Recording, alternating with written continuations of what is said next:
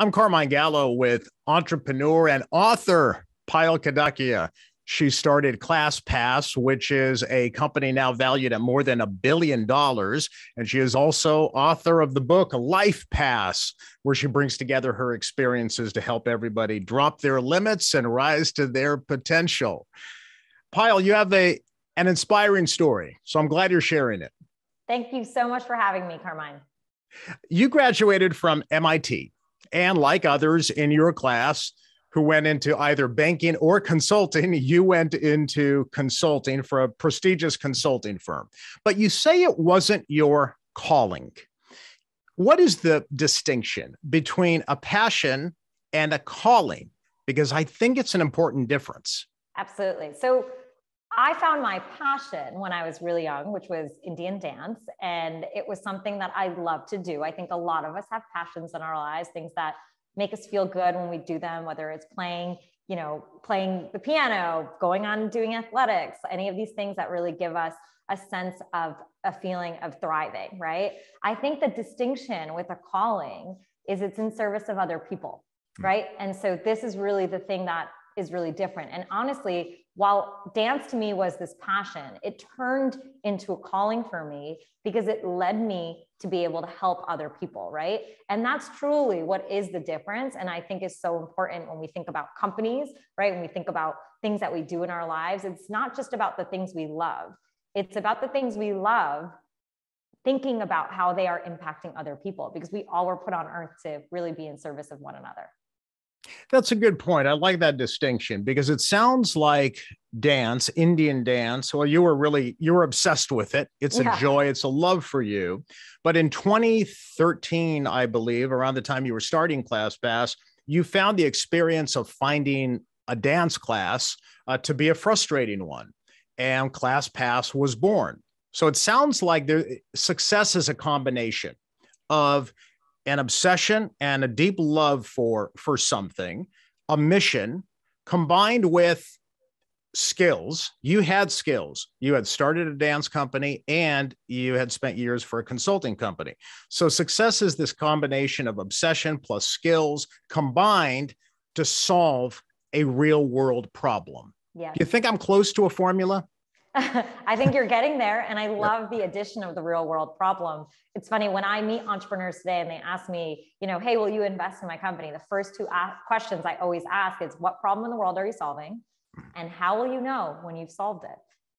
And those are two questions that a lot of times people can't actually answer. Yeah, that second part is hard. I know. And to be honest, I didn't know in the beginning of ClassPass either. It took me a little bit to realize how I knew I would have solved it. And ultimately, after failing many times, making a lot of mistakes, and then finally seeing it come to life and seeing people go to class, I realized my reservation number and seeing people actually doing the thing I wanted them to do was the magic of it all. And I knew that was the actual solution I was looking for. And so sometimes it takes a little bit to get there. But like I said, I was out to solve a problem. And when you are out to solve a problem, you don't let things stand in your way, right? So going back to what you were saying, of course, you can have the skills, you can have a master plan of a business idea, all of that. But it's that will to say, I'm going to keep going until I've solved this problem that's going to get you through it all. I think that obsession is really important and that mission is important. And here's why. Early in ClassPass, it was hard for you. It didn't take off quite as well as you had hoped very early on in it. And you also discovered you call it a lack of a skill, but I think it was your superpower. But early on, you said you were not a natural born salesperson. And here's what you write in your book. I've never considered myself a natural born salesperson, and that's fine, except when it became a requirement to get ClassPass off the ground. I think that's a very common experience for a lot of entrepreneurs who have an idea. Well, then tell us, Payal, how did you become comfortable selling your idea when you yourself felt that you weren't maybe naturally a natural born salesperson? And, I had seen other people in my life who were great at sales, right? It was this idea where they could literally sell any product to you.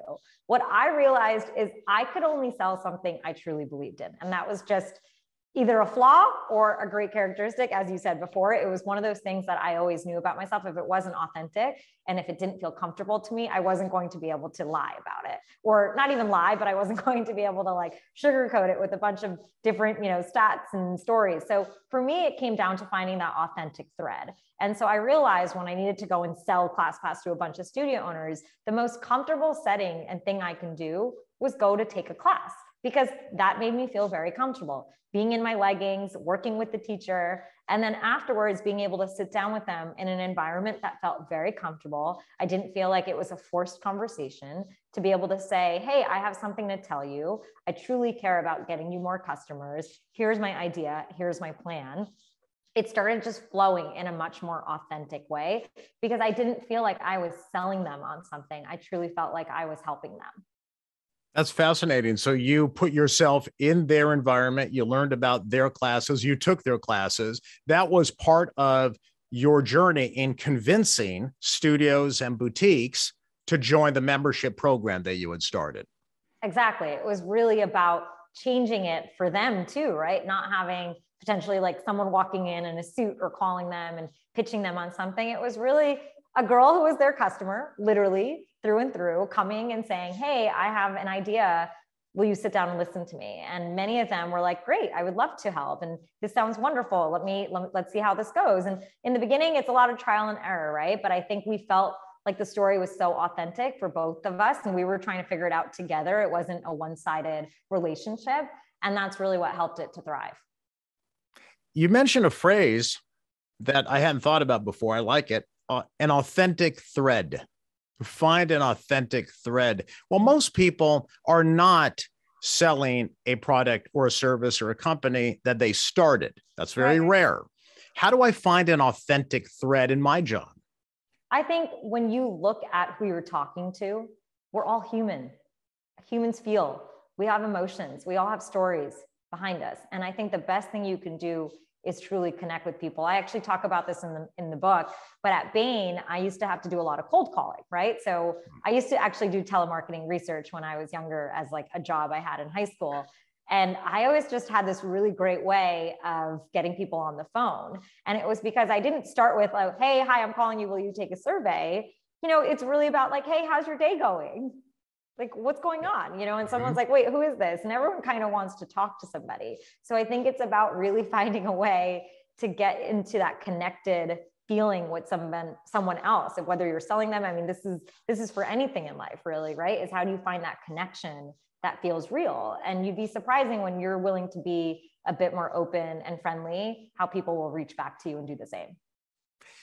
4 years after starting ClassPass, you were invited to present at the massive Dreamforce conference, the Salesforce conference in San Francisco, and you brought dancers from your dance company to perform before your speech. And it was a clever way of demonstrating your love for Indian dance and your love of technology and how it inspired you to create ClassPass, that combination. I think that was very creative and very clever. You're a storyteller, aren't you? I am. And I think all of that really, truly came from my passion for dance that gave me a place to belong and a place to tell my story from, because I looked around when I was growing up and I didn't look like everyone else, and I, even in the business world, didn't look like everyone else. And I wanted to find a way to not fit in. I tried that for a very long time and I realized that didn't make me feel good. I needed to find a way to share my story confidently.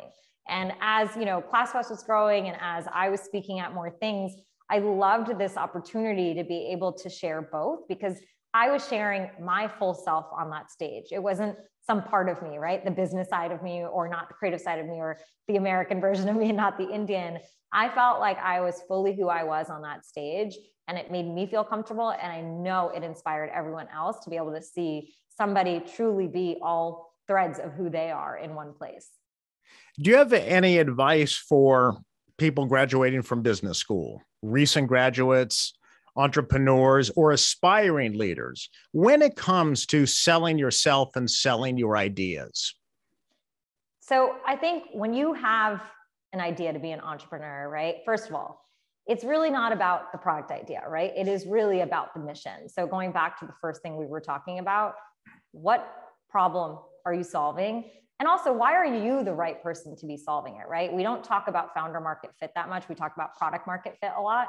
But, in my case, and I know this, and a lot of people have talked about it, I had such great founder market fit, right? Like, what person out there would have the combination of the experience I had, but then be obsessed with going to class every single day to have come together to have solved this problem? And I think you have to think about it in the same way. It's not just, let me look at all my peers, and all my peers are starting companies in this world, so let me do the same thing.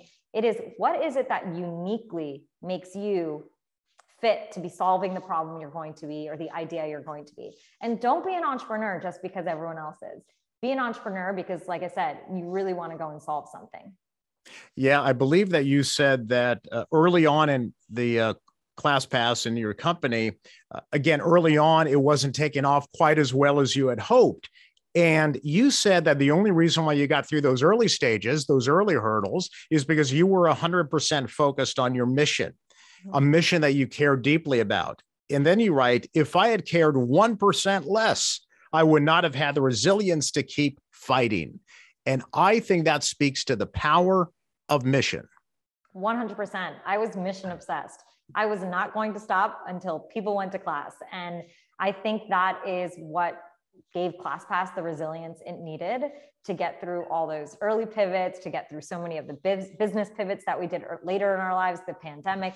That mission stays with your company through and through. It's been a decade. And I think when we think about that, it's really because we never lost sight of what that mission and vision was. It's been the same since day one. I think when you waver on that, you get lost, right? And so then when there's different trees that are falling in front of you, it's hard to remember what the true north is. But when you know the true north, it becomes easier to say, okay, I got to navigate this roadblock in this way, because you will face roadblocks. We all know that entrepreneurship is not an easy road for anyone. But I think the resilience truly comes from that mission and that pivoting that we did as a company. It wasn't me being obsessed with a product idea. And by the way, I say this all in hindsight, right? I think it's important for me to mention that for any entrepreneurs who are listening. I learned this by making a mistake, right? And that's why I'm saying this to you, because I don't want other people to make the same mistake. I spent a year building a beautiful product thinking it was going to work because OpenTable had done this in restaurants and ZocDoc had done this for dentists and doctors. But I was off. Like, I did not understand my industry enough to be able to just apply a different model. I had to go back to really, truly what I knew about my industry to be able to apply it versus copying another business model.